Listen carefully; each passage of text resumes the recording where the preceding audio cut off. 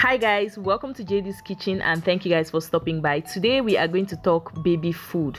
So I have used Nan 1 for my firstborn, my secondborn, and I never read the container to see like some important information that has been written on it. I only realized after buying Nan 1 for my third baby, that's when I realized that there's some very important info that has been written on the back of this, on the container. And today I'm going to share some of those things that you did not know about Nan 1.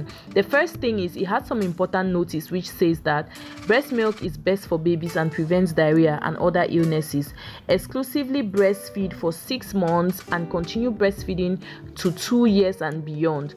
Breast milk does not only provide all the nutrients a child needs for his optimal development, but it also positively influences his long life health. Before you decide to use any infant formula, consult your health professional for advice.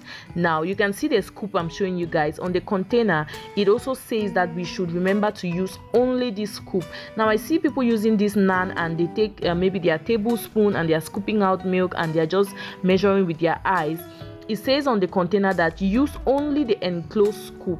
Using more or less powder than indicated will either lead to dehydration or deprive your baby of proper nutrition. Do not change proportions without medical advice. A lot of people do it. If you have done it before, please remember to always use the scoop that you have inside your milk. Then it says also to maintain the number of living cultures, the boiled water must be cooled down. That's the boiled water you use to make your baby's milk must be cooled down to about body temperature before adding the powder. Now on the container you have the various measurements.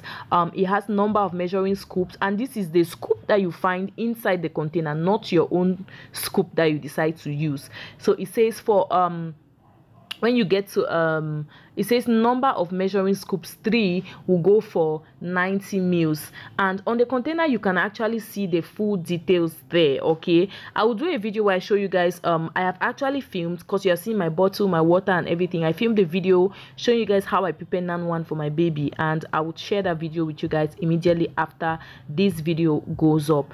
Also, on some of the containers of Nan, you would see it says that after 3 weeks of opening this milk, it's no more, you shouldn't give your baby anymore. This particular container doesn't say that, but I've seen another container that said that after 3 weeks of opening you shouldn't use anymore. So we should watch the life, we should check the life, the shelf life of our milk while we give our babies. Also, when you open up your Nan container, you're going to see that there's a surface area where you can leave your scoop. You don't have to drop it directly. So I see some people take off this this cover and then leave the milk completely open, and then they drop the scoop into the milk. That can cause cross contamination, because sometimes you're in a haste to make your baby's food.